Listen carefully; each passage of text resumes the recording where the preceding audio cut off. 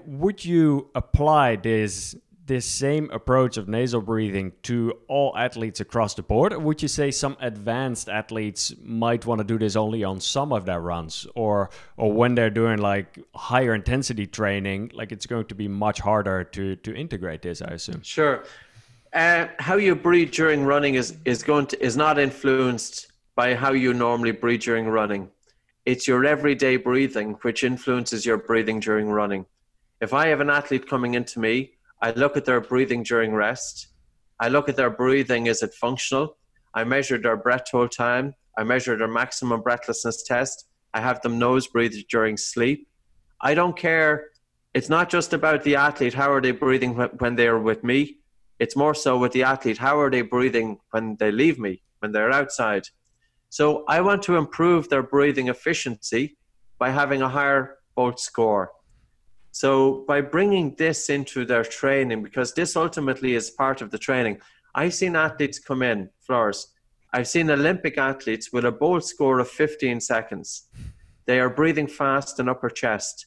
And if I see any athlete breathing fast in upper chest, I'm going to say to them, listen, how you are breathing, you are going to have disproportionate breathlessness, you're going to have muscle fatigue, and you're going to gas out too soon.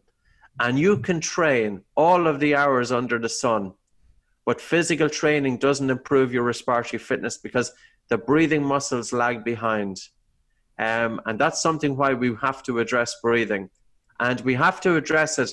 Yeah, you could use something like we have, the masks that we use. But that's looking at your breathing during your training. It's also your breathing outside of your training. So say, if it's a recreational athlete, I would say to them, do your best to sustain all of your physical exercise with your mouth closed. It just makes a whole lot of sense. And yes, the recreational athlete, their performance could dip a little bit initially, but they will get so many benefits out of it. And in a few weeks, they'll have the same performance. Now, if it's an elite athlete, I would say to them, do about 50% of your training with your mouth closed.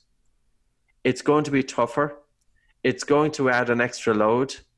And it's because of this toughness and the extra load that, yes, your ability to maintain that intensity is going to drop a little bit. But spend 50% then with your mouth open so that you're at least able to achieve your max rate intensity.